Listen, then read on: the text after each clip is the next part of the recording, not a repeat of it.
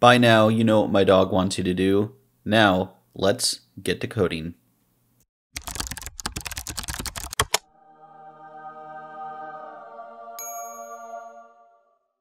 Alright, so in this video we're going to be looking at how to use Base64. Pretty much, say you have an image, you uploaded it, but you need it to be in Base64 for whatever reason. This video is going to cover how to do that. I hope it's useful. I don't think it's the most efficient way of doing this, but like many resources out there, some may be complete, some may be incomplete, and regardless, you could use either one to put yourself in a better position than you were originally in. So I'm starting with an image. It's this image right here. I found this on the internet a while back and I think it's hilarious. I know I use Bernie a lot. I love my dog, but that one just made me giggle, so I'm deciding to use this. So I'm already importing it as LOL for laugh out loud up here. And so let's get to coding. So the first thing I'm going to do is set up the HTML, and then I'm going to come up and write the function and then set up the state and then show you how we take an image and then get the base 64 from it. So let's get to doing that.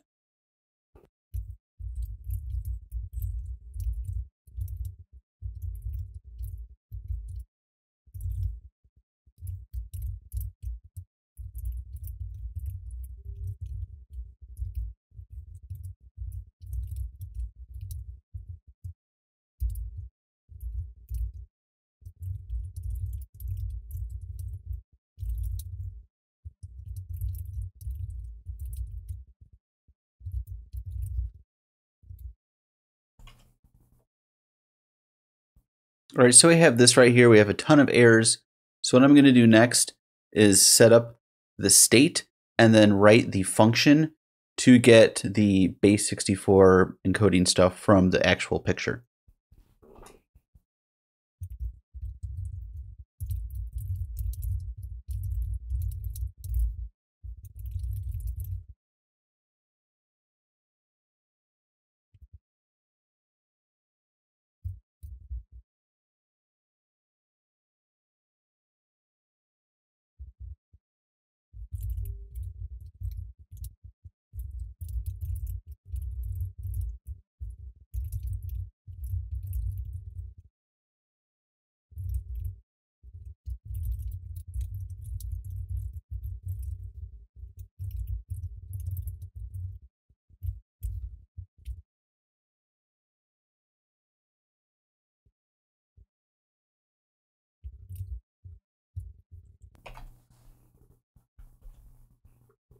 All right, so now that we have this down here, we have this image.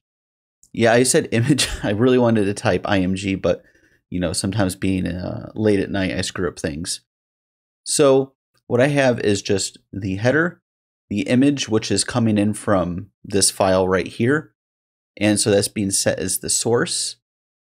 And there's really not much going on there. I have some breaks here to make it visually a bit more interesting. And then I have this on change here. So when I click this to upload an image, what's going to happen is this event is going to come up. And since it's going to be of a type file, I'm going to know that at the first index here, that's where I'm going to be getting the actual image from. Then I create a file reader object. And maybe I need to brush up a little bit more on here, but basically what this is doing is going through and changing it to Base64 for me. So I'm setting the image right here to the Base64, and then I kind of complete the process by having read as data URL, and that finalizes everything. So even though this isn't Base64 right here, let's go ahead and choose a file. Let's use a picture of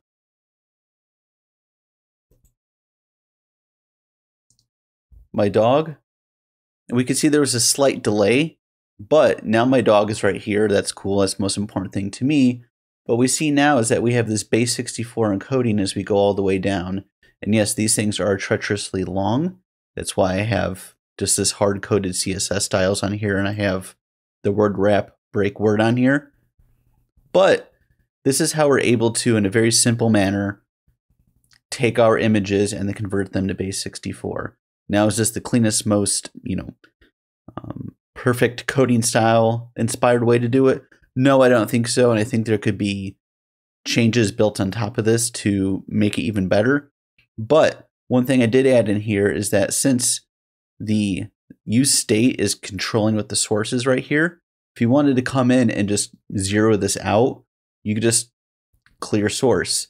Now you have a broken photo. You may want to have clear source be something that, just removes the, not the button, but the image altogether off of the page, or displays none or whatnot.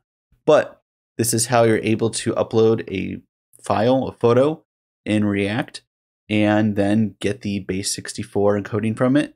And yeah, like, share, subscribe if you like this content. Sorry if I sound a little tired, but see you in the next videos.